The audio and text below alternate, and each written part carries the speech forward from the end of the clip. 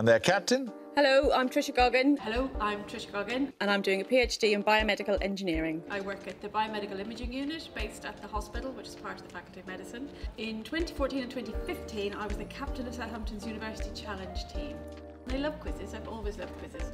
So when I came back to be a student at Southampton, I decided that one of the first things I would do was try out for the team, and I was so surprised in my very first year to get on the team and then be the captain. So it was really a dream come true. It was a fantastic experience.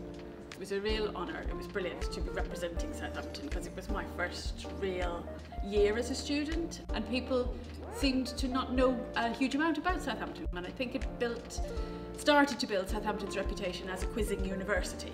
So there was a team before us in 2012 which were really good, and then ever since then we've had a really good showing all the way through, and it's helped, I think, to cement the reputation of Southampton and the success that's come after us. There's a funny thing that happens when you get in there and you're in the chair and the music starts. You forget you're on television, or I forgot I was on television.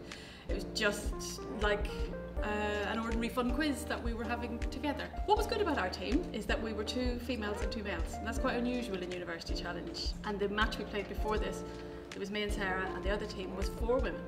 So it was a real majority women's thing, which was so unusual. I also was truly amazed by how much knowledge the really young people I met through this have. I've a kind of accumulated knowledge because I'm older, but Roland, for example, was only just 18 at that time and had such a fund of knowledge. It was incredible. Oh, I do know it. Oh, I have my head in my hands. That's terrible.